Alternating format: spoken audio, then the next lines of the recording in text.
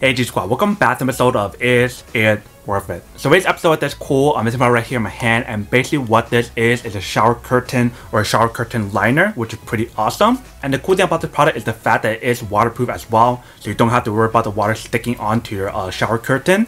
It actually will slide off pretty easily. If you see in the package right here, they tell you guys some of the benefits or specs that's on here as well. And if you turn to the back side right here, it tells you guys how to use it before and after. You can see right here. So they mention how you should not use a machine to wash it, do not bleach, do not iron, do not dry clean, and do not tumble dry. Basically, when you guys are done using the product, you guys can just open up the shower curtain and just let it air dry by itself. But definitely before you guys use it, they mentioned that you should use warm water to wash off any of like the corn flour that's on the curtain. That way you guys have a brand new fresh curtain to use. And they also mentioned how the product might have a vinegar-like smell when you guys use it. But if you guys use warm water to clean it, within 2 days, it should be gone. But that is basically everything that's on the product right here. Let's open up to show you guys what's included inside first. Alright, so we guys first open it up. That's what it looks like inside. Let's take it out. Then see it all nicely folded up. You can definitely see that it is a all clear design. Let me actually stand up and give you guys a better view of the product. Alright, so I have it right here. If you open it up,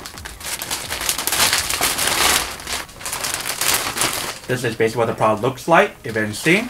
So the top part, they definitely have the ring option, so you guys want to hook it into the actual ring right here, or the little hold right here. But definitely throughout the product, if you can see, it is an all clear design. They do have some that is not all clear design, so you definitely want to do your own research to see which one's best for yourself. And we flip it to the other side.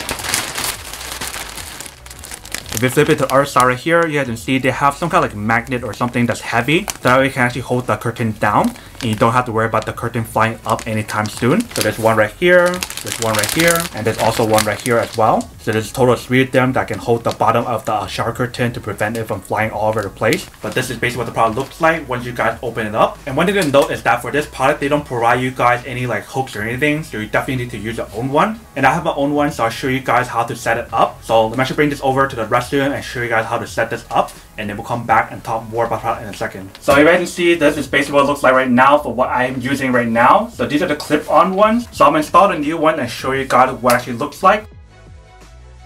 So we have these hooks right here, so all you guys want to do is go like this, and then you guys can snap it in so that way it won't fall out as easy. So the way how you guys know which side to put it on is like this. If you guys can feel it, then that means on the other side. So right here, if you guys can feel it right here, that is the inside. So you're gonna go like this. So all you guys need to do is hook it on, just like that, and that's how you guys set that up. Same thing for other ones as well. So this is the reason why it's probably better for you guys to put it on here first, so that way you guys don't have to worry about it coming out as easy. Alright, so those are 12 of them. Let's hook all of it on.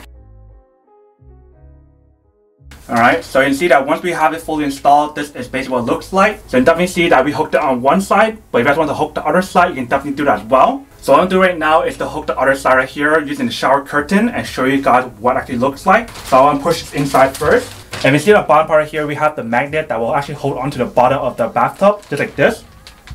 If you can see, it's sticked on. So what I want to do now is to take off this part right here and put it on here to show you guys what it actually looks like when you guys use it.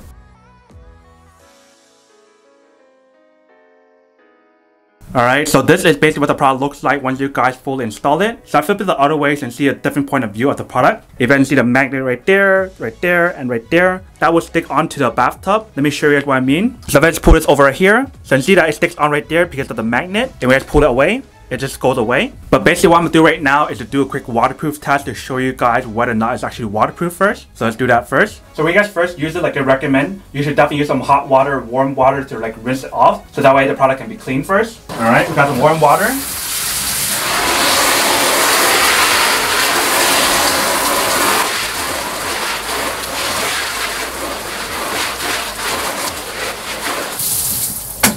So the product definitely does work, and if you guys are wondering when to actually get this and whether or not you guys actually need it or not, people usually need these if you guys have like the shower curtain that's not waterproof. So for me, I don't really need this because my shower curtain is waterproof, but I'm just gonna have it on because it actually looks nice, and that way I can actually keep the water on here instead of the shower curtain, and that way I can actually prolong the life of the shower curtain. But this is basically what the overall product looks like. If you didn't see, works really well. Super easy to use. So when you guys are done using the shower curtain, what you guys want to do is just pull it open like this